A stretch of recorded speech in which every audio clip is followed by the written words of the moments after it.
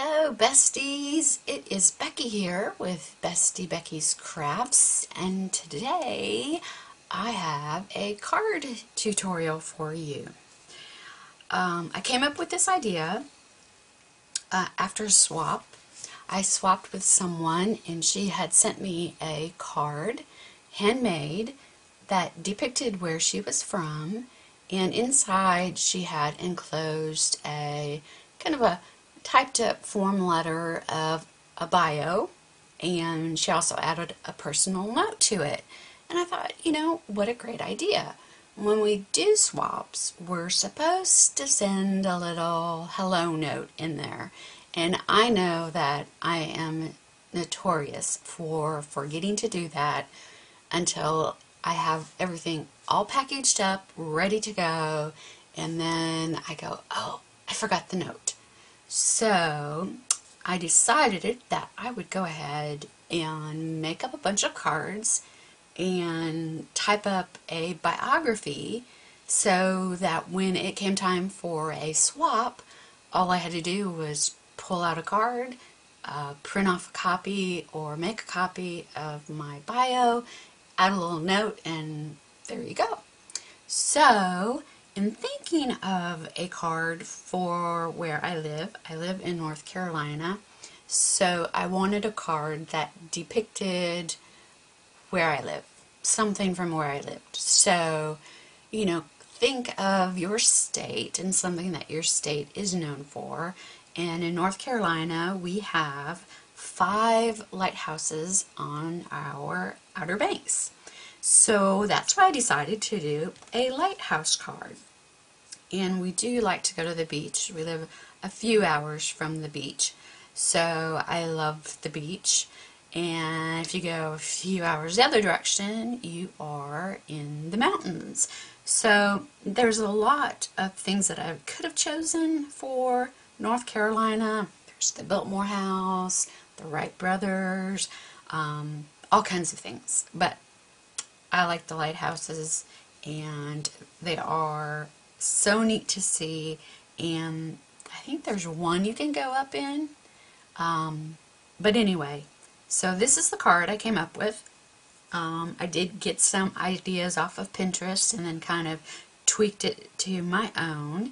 So let's go ahead and see how I made my card. So, super easy.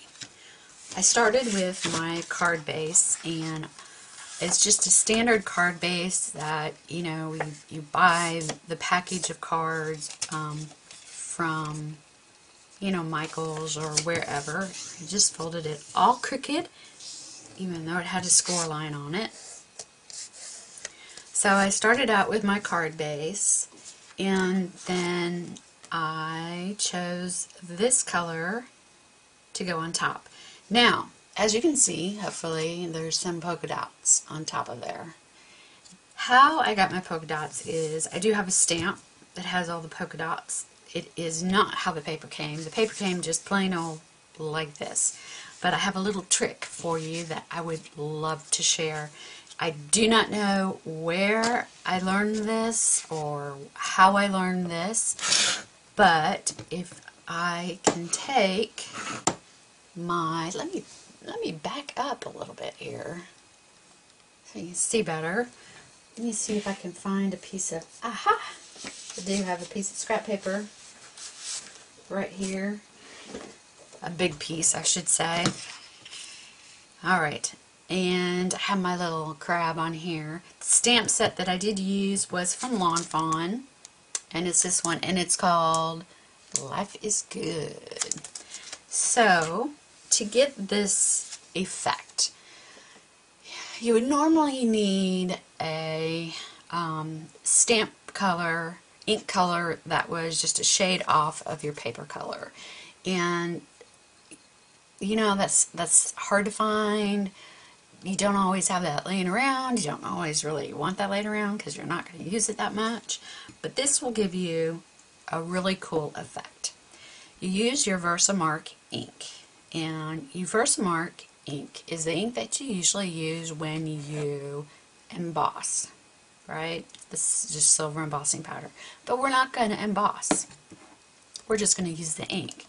So if you just take your ink pad and your stamp and you just ink it up like you normally would to emboss and stamp, you get a shade. I don't know if you can see that. Just a shade off.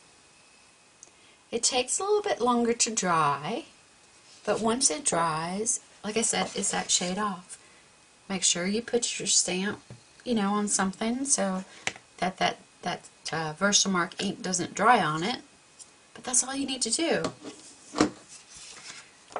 And that gives you a cool effect. You could do that with, flowers for a background, anything on any card that you're making for a background. So, like I did here, polka dots. So, let's go ahead and glue that on. And I'm just using my regular old tape adhesive here. Nothing too exciting.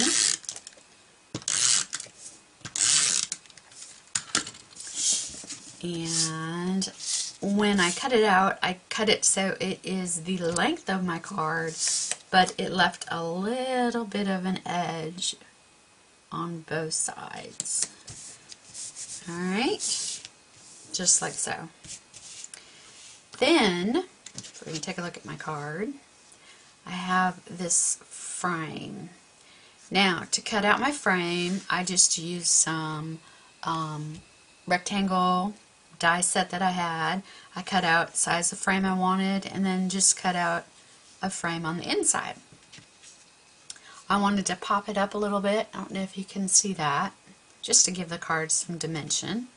So to do that, here's my frame.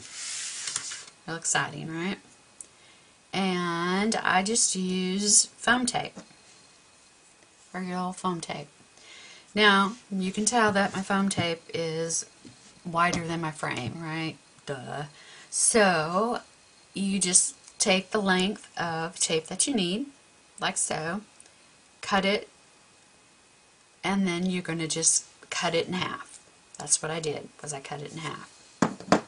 So I've already done 3 sides, and then here is my 4th side.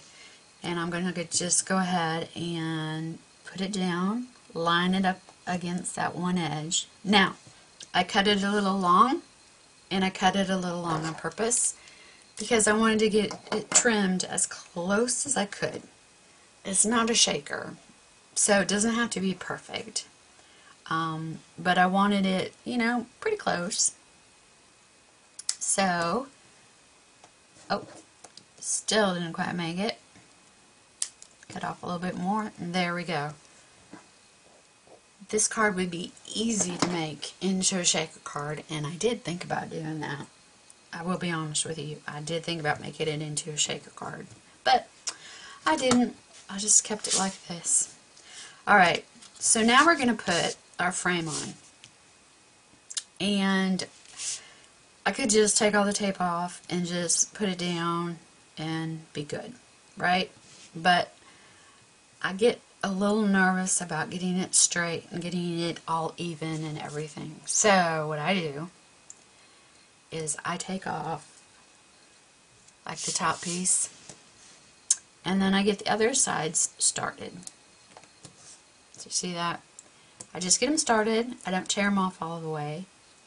If you are confident and you're pretty sure that you can get it lined up all straight and everything, then just peel them off and go for it. But I am not that confident.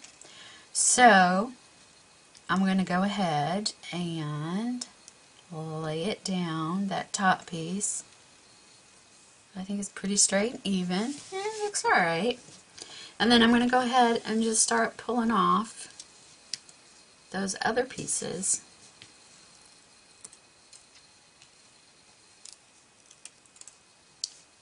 And laying them down.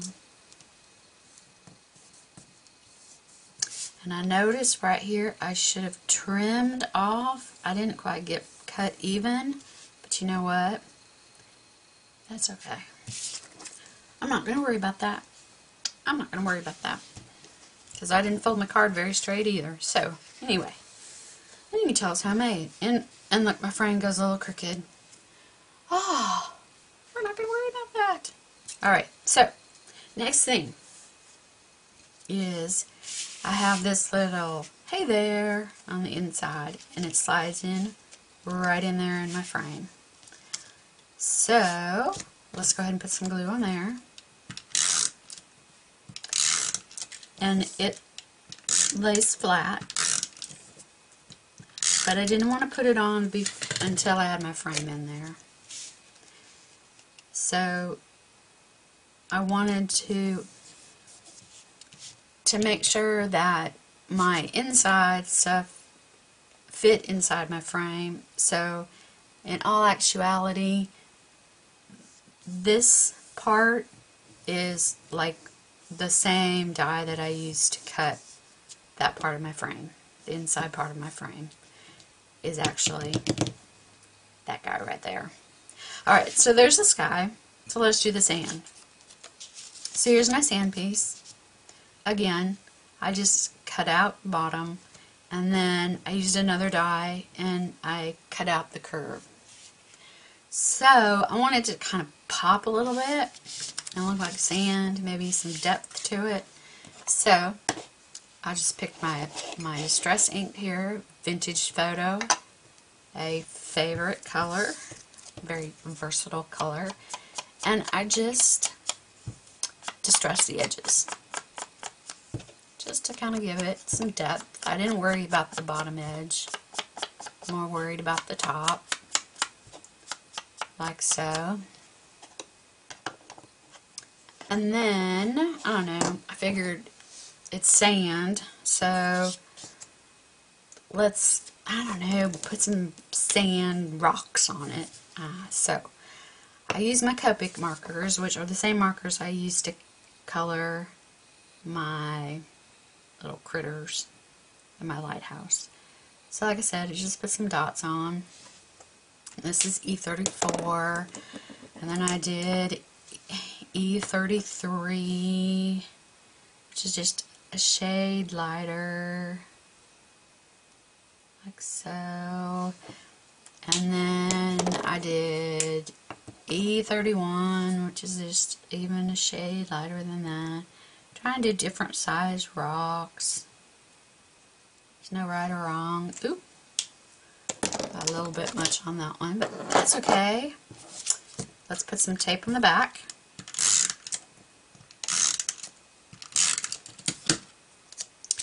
And we're going to slide him down in here at the bottom. Okay, there we go. Now, I have all my little goodies already cut out and colored, just ready to tape down. Figured you didn't want to watch me color those. That wouldn't be very exciting. But here's my little lighthouse. So I'm going to stick him right on there. And now I wanted to give my little critters and my shells some dimension. So I just got some dimensional dots here. And for my crab, I'm going to put a dot on this side. And as you know, I don't trust dimensional dots. I do not trust bling. So I'm going to put a tiny little drop of glue there. And I know that that is going to touch my frame. So I want to glue that down. So then, just come in here and, oops, put this little fella down. Push down his claw. I almost said his paw. Probably would have pinched me if I said that. Alright? Alright. And then we need to put our other little, make sure you can see those. Oh, lost my dots. Other shells here. I've got like a scallop shell and I guess like a conch shell. Is that what you call it? And then I have a starfish, and he doesn't get any dimensions because he's just gonna rely on these other guys. So again, I'm just going to put just a drop of glue on that and put that shell on. So no rhyme or reason, except I'm trying to match it up to this card. And then our scallop shell over top. I love to go looking for shells. Oh, it's one of my favorite things to do. But you need to get up early to get the good ones. And I need to put more glue on this guy because that's what's going to hold him on. So hopefully, there we go. And I'm going to hold him on for just a second because he's going to want to not stick. So there's basically the front of my card. Look how fast that was.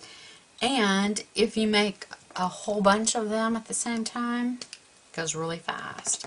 Like I colored, a whole bunch of crabs, and then I colored a whole bunch of, scallop shells and so on. So you just kind of, do it that way. It goes pretty fast. Now, of course, ooh, I pushed too hard on my Wink of Stella there. Some Wink of Stella to make it all shimmery and shiny, except for my crab. Yeah, I don't think he needs any shimmer. Well, he might. Never know. Alright, and then, of course, the back of my card. Oh, this one doesn't have it. But I have my handmade by stamp. And I just cut out an oval. And then cut out a bigger oval. And it'll go on top of that.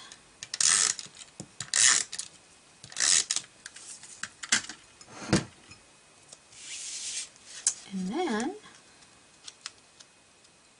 I'm going to open up my card, and I'm going to put my handmade by a little thing in there, and there we go. There's our card. Wasn't that fast? And super easy, super fun. And then if you want, you can write something on the inside, but I thought it would be kind of neat to just leave it blank and let the person, if they wanted to reuse the card. So I thought kind of an extra little bonus goodie to throw in there for them. So there's a great idea for you. Make a card that represents where you live to enclose your letter, which you should send with your swaps. Don't forget. So that's it for today. I hope you enjoyed the little video here. And if you have any questions, leave them in the comment section below. And I want you to keep crafting. And I want to say thank you for stopping by. And I will see you next time. Thanks. Bye.